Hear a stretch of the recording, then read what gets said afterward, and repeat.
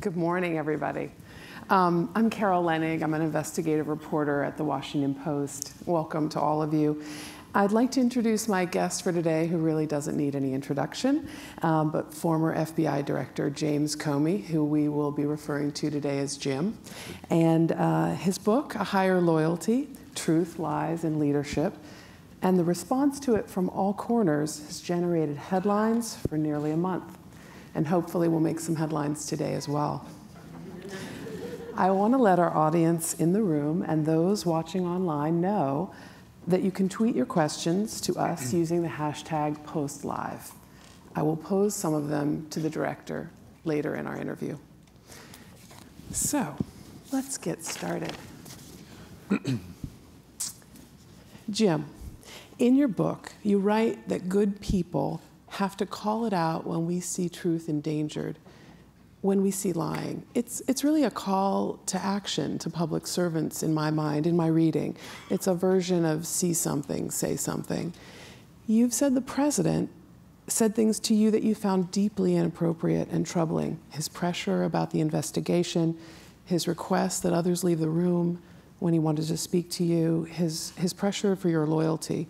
And yet you say you didn't confront him. My question is, if you, as the FBI director, can't say something to correct the president, to manage your boss, how can career bureaucrats serving in the government today and in the future step out and say something when they witness impropriety or a crossing of the red line? Well, it depends on what their job is and what their avenues for addressing what they think is misconduct, what available avenues there are. And in my situation, my judgment was I'm trying to stay in a role for another 6 years, protect and represent an institution, and so I need to find a way to both build a relationship with the president and make sure that the appropriate distance and conduct lines are abided. And there's no way to do that perfectly, and I'm sure that I didn't. But each person in their role has to decide, so what have I seen, and what are the opportunities and avenues for me to address that? And so difficult to answer beyond that sort of general answer. But I think I hear you saying that part of it was wanting to stay in the job and protect the institution. Sure. I mean, I'm standing there in the first 5 months of a president's tenure, where I expect to be there for at least his first full 4 years and then beyond. And so how do you protect the institution, build a relationship that you have to have with the senior leaders of the executive branch, and also make sure that nothing improper goes on? You kept a series of memos. You began keeping a record of your conversations with the president and his actions. What was the first incident that led you to write that first memo to self?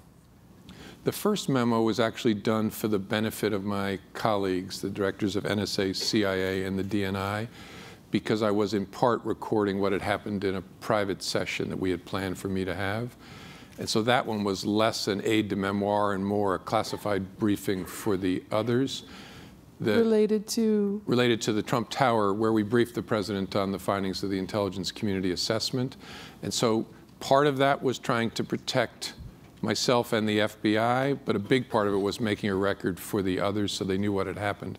But after that, when I had encounters with the president, especially the dinner that we had on the 27th of January, and we were touching on things that affected the FBI and me personally, affected him personally, and we were alone, I thought then I have to be able to remember this in detail someday.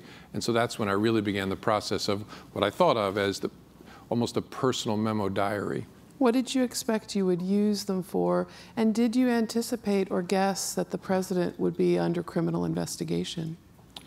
I expected that I hoped that I would never use them, that they'd never be necessary, that there would never come a time when his account of something would be different than mine, but I knew that could happen, which is why I wanted it. Now, the second question, did I imagine the president might be under criminal investigation? Sure. In fact, that was at the core of the advice. A little news. Yeah. Well, the reason I say that is I was under among the advice I recount in my book was the general counsel of the FBI, Jim Baker, when we were discussing whether I could go to that very first encounter with him with we're not investigating you personally in my back pocket. His advice was, look, that's problematic because inevitably a look at whether there was a connection between the campaign and Russia is going to touch him in some way. And so that's a slippery slope in a way that you ought to be careful about. So we discussed it and contemplated the possibility very early on. Okay. So you say in your book as well that lying has become normalized in our political culture. Are you specifically speaking about the president? And did he ever lie to you, and about what? I am speaking about the president, but I'm also speaking about the normalization happens when someone lies constantly at the head of the government, and then we all become numb to it or imitate it. And the lie to you? Oh, there were quite a few, actually. I mean, during the initial dinner, he told me at the beginning of the dinner that his chief of staff didn't know we were having dinner, which struck me as odd. And at the end of the dinner, he said he knows we're having dinner, and so follow up with him. And he went through, for example, that he had the largest inauguration crowd in history, those sorts of things. The casual lies that have become part of a pattern. Anything substantive that struck you that he lied about that you knew not to be true? Not that I knew for sure wasn't true at that point. But the normalization I'm worried about is that I feel even in myself, that I describe as my reaction to his tweets saying I should be in jail. My reaction is almost a shrug, like, there he goes again. But well, that's a numbness that's dangerous. Agreed. Speaking of tweets, you have a lot of insight into the investigation, some of which you can't share with us, some of which you can. The president repeatedly tweets and says that there's no evidence that he or his campaign was engaged in any collusion. When you see his tweets and his comments, no collusion, never, what do you think? First, I wonder how the word collusion has found its way into our lives. I don't know what it means. It's not a legal term. And second, it's always struck me as strange that whenever someone continually denies something, it makes me interested. And so his continual denial of something that's being investigated by some of the best people in the country is strange. Is he lying? Well, that's for Director Mueller to figure out. What do you think? I think I'll let Director Mueller figure that out. Yeah. You've spoken truth to power in your book. What is your advice to people who feel frightened about speaking truth? You know what, I'm going to skip that one because you addressed it a little bit before. A few days ago, 2 of your former top advisors in the FBI resigned, Lisa Page and James Baker. Good careers. Do you know why they resigned? Only with respect to Jim. Jim was the top advisor to me. Lisa Page was a relatively junior lawyer who reported to the Deputy Attorney General. And Jim was asked to step out of the general counsel role, the new director, which is not atypical, wanted his own general counsel. And so Jim, I knew, was going to look for the next thing, and he found something he really wanted to do. He loves artificial intelligence and its application to the national security space, so he's going to focus on that at Brookings. Lisa Page, I don't know, since I'm not in touch with her, but Jim is both a friend and a colleague of mine. Did you ever consider resigning before you were fired? No, and in fact, everything that was going on made me more committed to staying to try to protect the institution. It's been said that the president is incredibly new to politics. In fact, sometimes completely tone deaf to how politics works and how government works. Is it possible that maybe the Department of Justice and you yourself could have given him more benefit of the doubt, more guidance, more instruction early on that could have helped him? It's possible in one sense and not possible in another. It's fair to ask, did he know the norms and traditions at the core of especially the interaction between the Justice Department and the White House? And so it's possible that we could have tried to offer more instruction. I'll come to that in a second. But given the nature of the person, he's utterly uninterested in you telling him things about how he should do his job. And so it's not possible in a practical way. I encountered this when I was first asked for loyalty at the beginning of our dinner. And before he came back to it at the end of the dinner, I tried to interject a couple times to explain how it should work. And I don't think he was particularly interested in that. Did he turn red-faced? What was your signal that this was not interesting to him?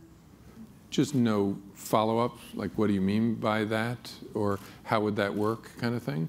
And then returning to the question of loyalty, told me that he clearly heard what I said, but didn't really care what I said. It was about this personal transactional loyalty.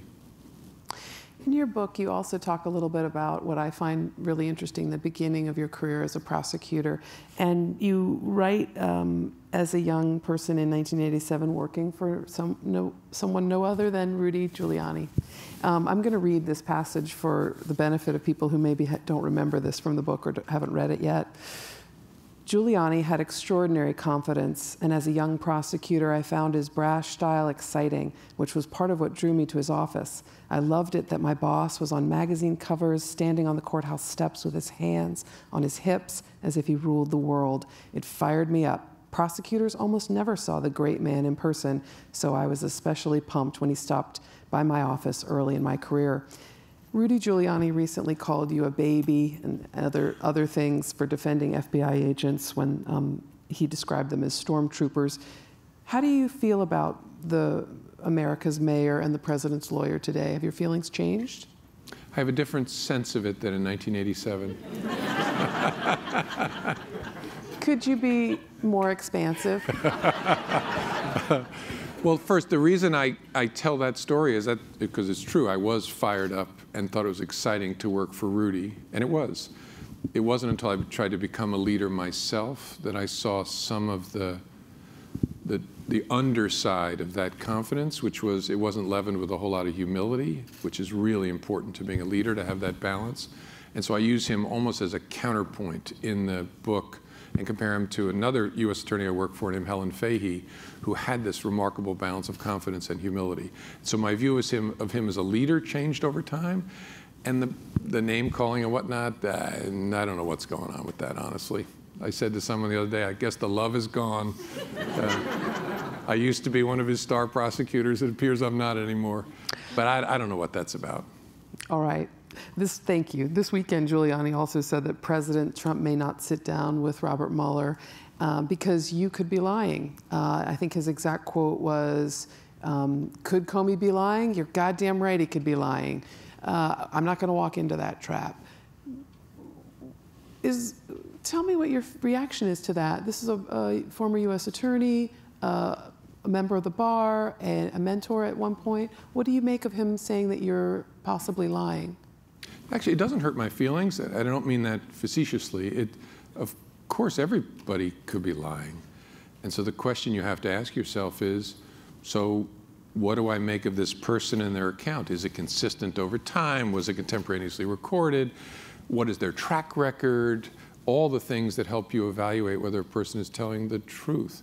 But I'm also not sure of the intersection between an assessment of me and a decision about whether to sit down with the special prosecutor. I don't quite follow that. I'm going to switch for a moment to the Hillary Clinton probe. I was hoping you would.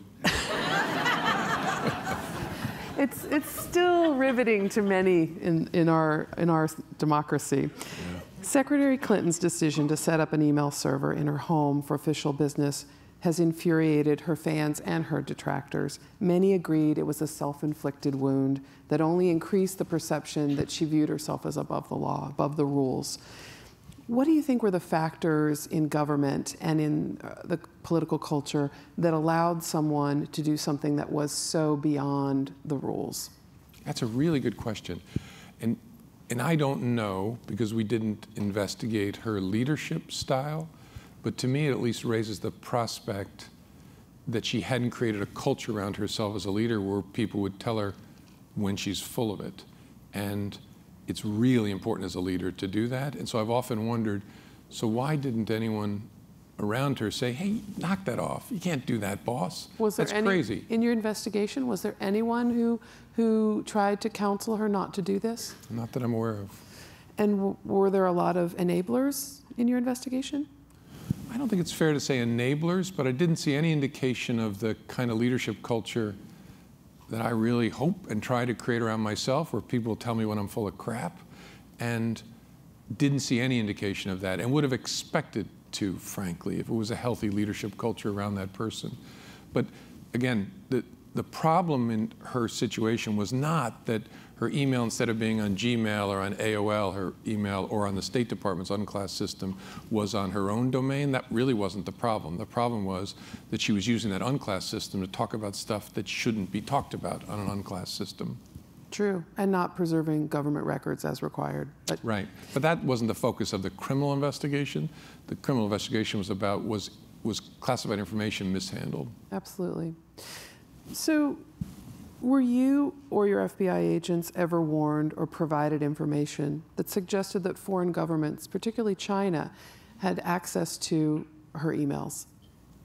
It was a serious concern of ours for reasons I can't get into, but we never found the evidence, the technical indicators that there was penetration by an adversary of that system. Were you warned by FBI employees or agents, investigators, that there were indicia that China was reading her emails? No. There were reasons, again, that I can't get into here, that we were concerned that it might have happened, but we couldn't find the trail that established that any foreign adversary had gotten into her server. There were indications on the periphery of the people she was in contact with, but we couldn't track it to the server itself. Okay. Your decision to hold a press conference in July 2016 about the Hillary Clinton server provided really great insight. I remember thinking it was great television, but great insight into a prosecutor's decision-making. It also disappointed many Justice Department officials, alumni, people who think of you well, because you did not follow the rule that a prosecutor only speaks, the general rule that a prosecutor only speaks to their charges. You explained Clinton had been extremely careless, but would not be charged for her use of this email system. Why did you decide to hold that press conference? What was the single most important reason?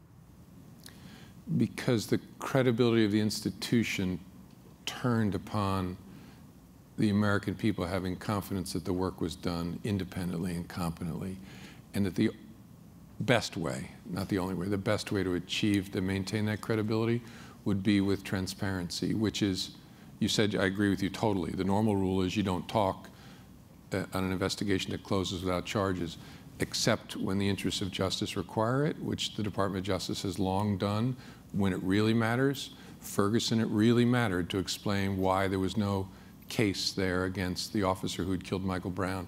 The Tea Party targeting, alleged targeting by the IRS, it really mattered to assure people with great detail of why there was no case there. And to my mind, this was that kind of case. What made this different is not that, because I think the announcement itself is contemplated by the policy. It's that I'd never heard of the FBI director doing it separate from the Attorney General. And that was the other big consideration, is that the normal in that situation would have been the Attorney General making the announcement I made. And for reasons that I've talked about a lot, and people may be sick of hearing, I thought it really important to try to protect the institution by separating from the Attorney General. And on that, I know your point, for those who haven't, I mean, I'm not bored by it, by the way, at all, but Loretta Lynch, had this tarmac meeting with President Clinton, which you can see that President Clinton, initiated, but she received, and that created for you the perception that this could be tainted. Did you ever, I think your answer to this is no, did you ever confront or alert Loretta Lynch to your concern about this perception about her meeting? No. Before I even saw her, as this controversy started to explode that last week of June, she made a public announcement that surprised me, saying that she would not step aside, but would accept my recommendation and that of the career prosecutors. And so it was at that point I thought, I love her, I've known her a long time, I've got to step away from her if the American people are going to believe that this was done as it was, in an independent way, in a competent way. So at that point, it didn't make any, she's made a public announcement, I'm not going to step aside. I don't know what good it would do at that point to go to my boss and say, you've stuck me here. Do you think, in hindsight, you wish you'd talked to her at all? That's a great question. I think in hindsight, it's probably too late. I wish we'd had an opportunity to talk before she announced she was not going to recuse herself, because we might have lived a different future if she had stepped out and Sally Yates, who I also had a great relationship with, had become the acting Attorney General, because I could imagine myself standing next to Sally and having Sally make the announcement. I don't think any of that would make a difference for any of us in terms of what happened in October. We were going to get stuck because of Anthony Weiner in October regardless, but it might have played out differently in terms of how we announced it if I'd had a chance to really sit down with her before she said I wouldn't recuse herself. She won't recuse herself. This question will seem harsh, but I know you can take it. Earlier you talked about the importance of humility.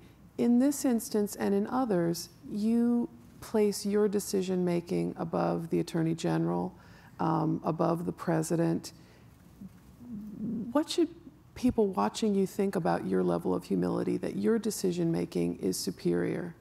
It's not a tough, I mean, it's an appropriate question. I don't think it's unduly tough and really a reasonable question. I hope what they'll do is look at how the decisions were made and why.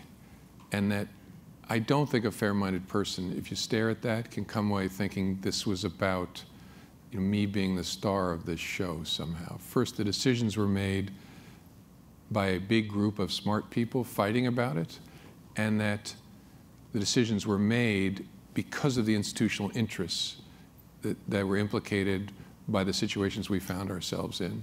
And I knew how much this was going to suck for me. I mean, if anybody thinks this was a way to shine your own apple, you're out of your mind. But we really felt like if we believe in the values we talk about, then this is the way we have to do it. But it's a totally fair question. The Washington Post reported, we're going to get to October now. Woo, another instance that so you glad. loved. The Washington Post reported that you first learned about the information on Anthony Weiner's laptop, new Clinton emails, in late September, early October. This was confirmed with some of your top people. And yet it wasn't until October 28th, dangerously close to the election for any prosecutor, when you decided to disclose this in a letter to Congress. You said your reasoning for disclosing these emails was because you thought concealment was disaster, too important to keep this under wraps. How did that news about the new Clinton emails not set off alarm bells in late September, early October for you? Yeah, I don't know exactly, and because I can't remember clearly how it was first mentioned to me. I think it was the first week of October, somebody said something that there might be a connection between Anthony Weiner and the Clinton emails. And I think the reason I don't remember it clearly is, how could that possibly be, right? Anthony Weiner, it's a sex case. How could that have anything to do with Hillary Clinton? And so I just don't remember focusing on it. And I'm sure I assumed that if it means something, someone will come and tell me about it. And so if I had indexed on it, and then they came and told me about it in great detail on the 27th of October, if I'd indexed on it the way I did on the 27th, the first week of October, I'm sure I would have reacted in a similar way, which is, we've got to understand what this is. But I don't remember knowing about it, and in that level of detail. And I don't know exactly why. One of the things I write in the book is, because I can't go back and interview my former colleagues at the FBI, and I'm hoping the IG Inspector General will lay all this out. What was going on during those few weeks? Why did it take from the beginning of October to the 27th of October to sit down with the director and say, look, here's what we have? I just don't know the answer to that. During this time period, there were press inquiries, there were rumors that agents were going to leak this information because they felt that the agency wasn't moving to reopen it or wasn't moving in the weeks before the election. How much of a pressure point was that for you or your deputies? I don't remember that being a pressure point at all. Like, you would think it would cut the other way, it would make things move faster. And I do remember that last full week of October, like Rudy Giuliani in particular on TV saying something was coming. I had no idea what he was talking about. And that makes sense, because I think he said that on the 26th of October. It's the 27th when I get briefed on it. And I still don't know to this day whether he was actually getting information from inside the FBI. But the prospect of a leak was actually not a factor in the decision I made on the 28th to notify Congress. Loretta Lynch and I subsequently had a conversation about that where she said, would they feel better if it leaked on the 4th of November? But it wasn't the reason that I made the decision. You asked Loretta if she'd feel better if it leaked on November 4th? No, she asked me. She was, because we've known each other a long time, she was consoling me on the morning of October 31st and gave me a hug, which is awkward when you're hugging a giraffe, but it was, she gave me a hug, which is a wonderful thing, and I think she could tell I needed it. And then she said, would they feel better if it leaked on November the 4th? And I said, exactly, Loretta. And I think what she was saying to me was, your decision actually wasn't that important, right? Because had you not told Congress that we'd gotten a search warrant, somebody would have told somebody, and it would have come out later on. A sealed search warrant? Yes. Okay. I'm going to skip to the money question, which is many Democrats feel that you did this to protect yourself and to protect from looking bad later, when ultimately this was about unverified material that was under investigation that lots of prosecutors don't discuss, and the result was it threw the election to Donald Trump. What do you say to that? I get why they say that, but I hope what they'll do is imagine themselves sitting where we sat on October 28th and tell me what you would do and why. Because you only had two choices then. I mean, you got to remember, the investigative team has come to the leadership of the FBI and said, there are hundreds of thousands of Hillary Clinton's emails on Anthony Weiner's laptop for reasons we can't explain. And we think there may be the missing emails from her first 3 months as Secretary of State when she was using a BlackBerry. And we had never found those emails, any of the BlackBerry emails. And so if there was ever going to be evidence that she knew and had been told, don't do this, it would likely be there. And so you've got the investigative team saying, not only do we need to reopen this, our result may change. And so the question I'd ask people is, so what do you do? And I only saw two options. I could speak about it and tell Congress what I had said under oath repeatedly was no longer true, or I could conceal that fact. Both of those are horrible options, one more horrible than the other. Speaking is horrible, bad, really bad.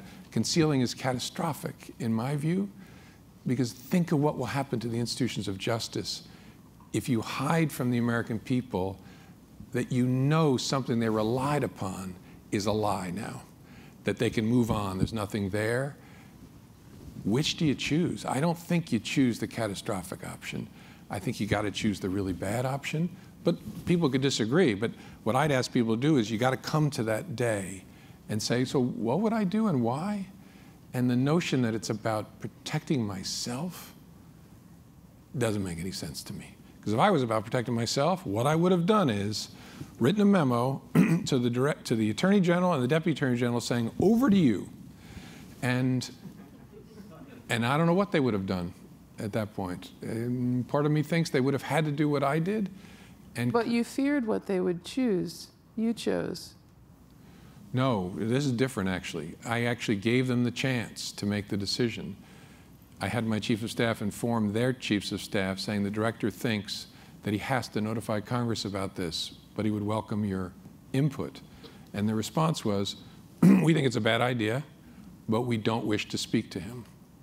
And my reaction to that was, okay. And I was tempted, as I said in the book, I was actually tempted in that moment to say, you know what, tell them I've decided that it's their decision, just to see what they would do, or I've decided I'm not going to say anything and see what they would do.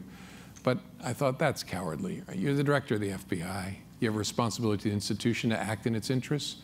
And so I really don't think this was in my personal interest. I think you have to be a little nuts to think that. But I think it was in the institution's interest. And the only way to save the institution, because of what would happen to that institution, no matter who's elected president, if Hillary Clinton's elected president, you have concealed from the American people a hugely material fact. And she would be, by some lights, an illegitimate president the moment she's elected. Donald Trump's elected president. The FBI acted to try and help his opponent by concealing the fact that you had restarted the investigation. Either of those, in my judgment, is a catastrophic outcome for the institutions. Now that you've seen the result, do you feel sort of damned if you do, damned if you don't? You're now viewed as the person who helped elect President Trump, and before you were worried about looking like you elected an illegitimate Hillary Clinton?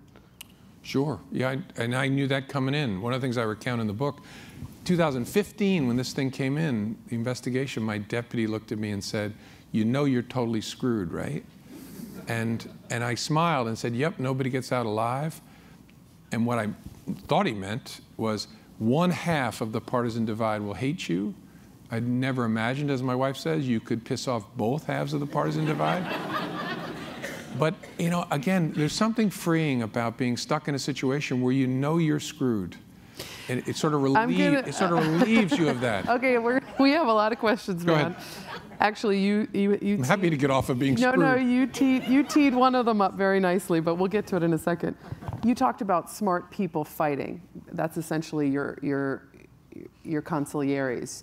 Did anyone counsel you, don't do this? Did any of your close deputies, subordinates, peers say, don't do it, Jim? No. Well, there's two it's.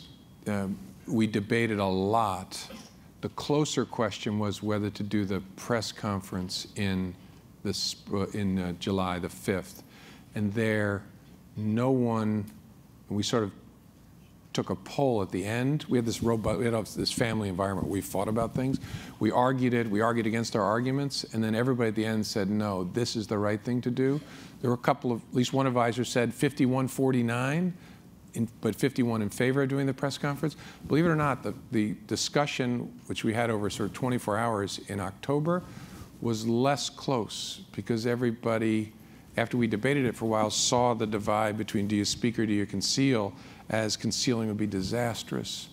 And so the group, no one voted against doing it. One person in the group voted against once we, to my surprise, finished the investigation before the election. One person said we shouldn't notify Congress that we've finished. But other than that, everybody saw it after a lot of debate the same way. And you mentioned you would never have imagined that you would draw fire from both sides. How does that feel, actually, to be a lightning rod and such a controversial figure? I don't love it, honestly. It's painful. And the notion that I had an impact on the election, that we had an impact on the election, is really painful. And so, yeah, it is. But what consoles you is you look back and ask, so did we have, forget the decisions, did we have the right process to arrive at sound decisions? And honestly, we did. And so it's this weird thing. So on the one hand, it's very painful to everybody, a lot of people angry at you. On the other side, you look back and say, well, we had the right process. And even in hindsight, I think we made the right decisions. And so it's both off-putting and piece of it is consoling, if that makes any sense. On that note, we're going to go to Russia. Oh, delightful. Last Friday, the House Intelligence Committee released an unredacted section of its final Russia report. It says that FBI agents never really believed that Michael Flynn was lying about his conversation with Ambassador Kislyak. You'll remember this is the conversation where they talked about sanctions and he indicated to agents that they did not. Rather, the agents felt that he was confused. Did General Flynn tell agents interviewing him that his conversation with Ambassador Kislyak was likely recorded and that they should review that tape? I don't remember as I sit here. This bit in the House report about the FBI not believing he had been confused or not testified falsely, I don't know where that's coming from. Really? That was never my sense, never the sense of the agents who interviewed him. Okay. Did the Justice Department misstep in any way by prosecuting Michael Flynn because he appeared to be saying to people, hey, I don't remember it exactly, go look at the tape? It shows sort of a lack of intent to lie if he said such a thing? He pled guilty and allocuted, which means explain to the court why I'm guilty. And I did this knowing it was wrong. I mean, many of you ever sat in a court and listened to what's called a Rule 11 colloquy, where the judge makes sure that you're guilty? People ought to get that transcript. This will sound funny coming from a federal court reporter, an old court reporter, but is it possible to plead guilty to something that's the lesser charge when you're implicated in maybe some other things that are more worrisome? and that lesser charge isn't something that you actually believe you're guilty of? Is it possible? Sure, it's possible. Yeah, but, I mean, so I can't say it never happens, but it strikes me as a very, very, very, very unlikely prospect here. Okay. Last week, the federal, and everyone, this is right out of the news, the federal judge overseeing the case on Paul Manafort, the former campaign chairman for Donald Trump's campaign, suggested that Robert Mueller, the special counsel, and his team were only interested in going after Trump so they could gain information to ultimately write a report recommending impeaching the president. Do you think that's the case? I guess I find that very, very, very hard to believe, and I don't know how a federal judge could possibly know enough about an investigation, given that federal judges aren't involved in investigations at all, to offer a view like that. So let me break that sentence in part a second. Do you think it's accurate, knowing as you do how to prosecute a case so well, that the real goal here is to squeeze Paul Manafort to cooperate in the probe, and that there's not really great interest in his bank fraud as much as there is in cooperating with Robert Mueller? Impossible for me to say from the outside. There's all kinds of goals, and they're not inconsistent in criminal investigation and prosecution. You obviously want to bring wrongdoers to account, but if possible, let's say you're working a corporate fraud case, you want to get the chief financial officer if he's been involved in criminal wrongdoing, but you also would like to know what the truth is from him about others in the company. And so they're not inconsistent goals. And I would hope every prosecutor, when they prosecute a defendant, wants to know, does he know things that could bring other people to account? Do you, although you emphasize you don't know, do you expect that this will end with impeachment proceedings? I don't know. I really don't. And I hope that the president and those around him will let Bob Mueller and his people find the truth.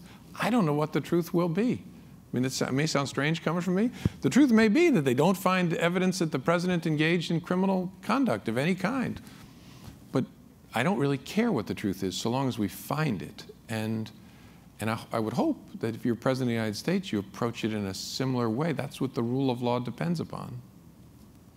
You wrote that you found it remarkable the president would not say anything derogatory about Vladimir Putin, even in private. It really struck you. What did it make you think about the likelihood that the Russian government had compromising or worrisome information about Donald Trump, the candidate? It's one of the factors that led me to conclude something I never thought I'd conclude, that it's possible. I wouldn't say likely, but possible that they had something like that. And did information come to you, not confirmed evidence, but information come to you that there were investigative leads of that nature? Yeah, that's one I can't answer. I could, I'm not permitted to answer. President Trump insists that there's no evidence that he or his campaign have ever colluded. I know you don't like the word collusion. What links and contacts between Trump's inner circle and the Russian government or Russian nationals really shocked you? I have to give you the same answer there. I haven't talked about in the book or any interviews what I learned or knew during that investigation, and I need to stick to that. But some of them have become public. Can I press you once more? Sure, of course. I think that a lot of interactions have become known.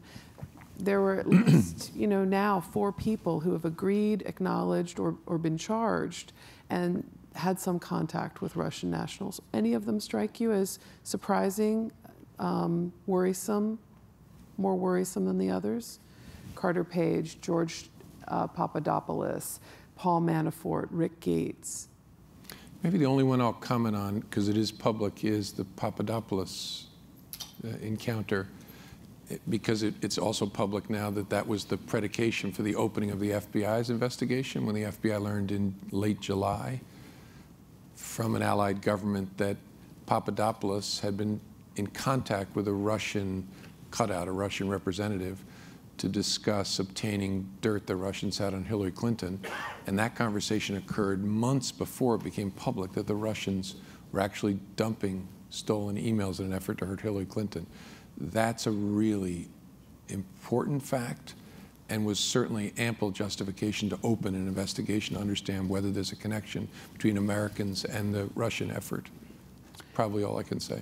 How important a fact is it that political consultant Roger Stone told close friends that he, in April of 2016, was aware that WikiLeaks had obtained a series of emails that would be damaging to Hillary, also long before it was publicly known? How important a fact is that to you? Yeah, that's one I'm not going to answer. Okay. You've had so much experience, Director Comey, or Jim, as we're referring to you now, as an investigator, a prosecutor, and a defense lawyer. If you were the president's lawyer right now, which I'm sure it would be hard for you to imagine, but if you were his lawyer right now, what would you advise him to do? And I don't just mean tell the truth. I don't know what my advice would be, and I ought not to offer any. Anytime you're representing a client, you have to consider what's the prospect that they won't tell the truth, the whole truth, and nothing but the truth in an interview with federal investigators. And again, it doesn't matter whether you're under oath or not. If you lie to federal investigators, that's a separate offense. So you have to weigh that consideration against other considerations, like what is your job? Right? You're the CEO of a public company. Are you in a place where you really can refuse to cooperate with the SEC, for example, if they're looking at your company? And what are the collateral consequences of that? Let me try another way. Is he the kind of client, knowing him as you do and having as much interaction as you have, that you would recommend he sit down with Robert Mueller? You'd have to be very thoughtful about that, given that your client is not somebody, well, is somebody who lies a lot. And so you'd have to, that doesn't mean you don't do it. And I actually believe, as an American, it's very important that the president cooperate with an appropriate, lawful, disciplined federal investigation that touches on things of which he has material knowledge. But you'd have to, as the lawyer, be very thoughtful about that and prepare your client to understand that this is one you cannot BS your way through. You must tell the truth. Did you have any inkling or idea that the Stormy Daniels case would spiral in the way that it has and become part of a federal investigation in the Southern District into possible illegal campaign contributions? And do you view it as even more perilous for the president than the Russia investigation? I don't know enough to give you a thoughtful answer.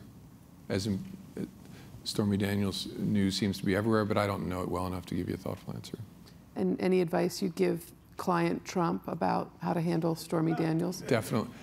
I wouldn't give advice. I'm not giving advice about how to handle Mueller, no less Stormy Daniels.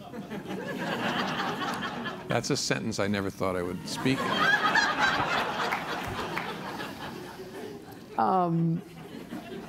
All kinds of firsts in our lives. Some you can laugh about. We have talked a lot about lying, and I'm going to ask you a question. Is there anything you feel that you weren't completely honest about in the course of this, not this interview, in the course of this experience, the Clinton administration, the Clinton investigation and the Trump administration? Is there anything you feel you've left out? No. Okay. And no. And look, as I write in the book, I've lied at times in my life. I guess we all do in some respects. I lie less because I no longer have to go to Capitol Hill and say, Senator, it's good to be with you. But no. I don't want to leave the Russia investigation, but I better get to this in my 1 minute. The Department of Justice's Inspector General has been looking deeply into the handling of the Clinton email investigation and some other matters, and is poised to issue a report, and already has issued some materials that have cast a cloud on your deputy, that have raised questions about political bias among some of your aides. How have you felt about those revelations about the agency, the internal talk about Donald Trump that was extremely disparaging, and the unpleasant attention they brought to the purity of the FBI, or the purity you say the FBI upholds? Both terrible and great. Terrible in the sense that it's incredibly painful to see people exhibiting appalling judgment, criticizing First of all, having an affair, using FBI devices to communicate, and in the course of communicating, bad-mouthing not just Donald Trump, but everybody, as near as I can tell. And so that's really bad. And part of the terrible is painful. The part about Andy McCabe has been painful, and because I like him very much.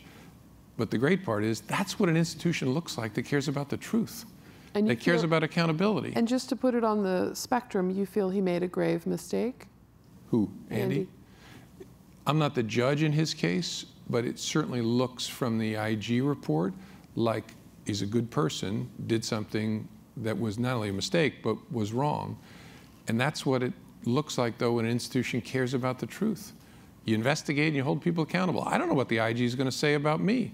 I'm confident they'll say I've told the truth, but they may criticize me. Okay, that's what I encourage that investigation because I want an independent watchdog to look at the hardest decisions we've made. That's great. It's been said that you, in your most recent interview with the Inspector General, that you were not tickled by some of the questions they posed to you. How did you feel about that most recent interview with the IG? I don't remember. An IG interview is a little bit like your annual physical or your visit to the dentist, so you're never tickled, but I don't remember. I don't remember seeing news accounts of that. I don't remember being put off by any of their questions. And how do you feel that they'll treat you in their report? I don't know in terms of the results. I'm highly confident that with respect to the handling of my memos, that there's no significant issue there of any kind. With respect to how I made my decisions in the Clinton case, I think they'll find they were made thoughtfully and deliberately. Whether they agree with them, whether they agree with the view that it was a 500-year flood and we made decisions in the best interest of the institution or not, I don't know. They might bang me for decisions and have a different view of it. But what I care about is the process, and I respect that process a great deal. Okay, last question. What's next for Jim Comey? You know, you're wearing such an attractive pocket square. Thank you for that, Carol. It tells me that you're no longer in your old line of work. What are you going to do And no now? tie. No tie. Oh, it's so liberating. I am teaching starting in August, and I have a class already of 30 students signed up, a 3-credit class, which is no joke, to teach about leadership and ethics at the College of William & Mary. And then I'm going to travel around and lecture at universities and other places about leadership, I hope. And what's going to be your recommendation, Jim Comey, about how we fix the divide of our country and the lack of surety and certainty in our democracy, our norms, even the accuracy of our news coverage? My small part, I hope, will be driving us all to elevate the conversation above the things we fight about every day, guns, immigration, taxes, and realize that actually what we have in common is above that, and that's a common set of values: the rule of law, equal protection of the law, freedom of expression, and the truth. And I don't care whether you're a Republican or a Democrat, that's all we are, and that's what unites us. We've got to start there and then fight about all the other things we want to fight about. But if we lose this, what are we? We're nothing. We're just a collection of ideas in this country, and we have to realize we cannot sacrifice those. Unfortunately, that's all the time we have for today. Director Comey, thank you so much for being here. If you'd like to watch video clips and other highlights from today's program, please visit WashingtonPostLive.com. Thanks to everyone here in the audience, as well as those who watched online. We've enjoyed the program. We hope you have too. Thank you, Carol. Thank you. Thank you so much. Fun. Yep. Now I'm going to drink my water.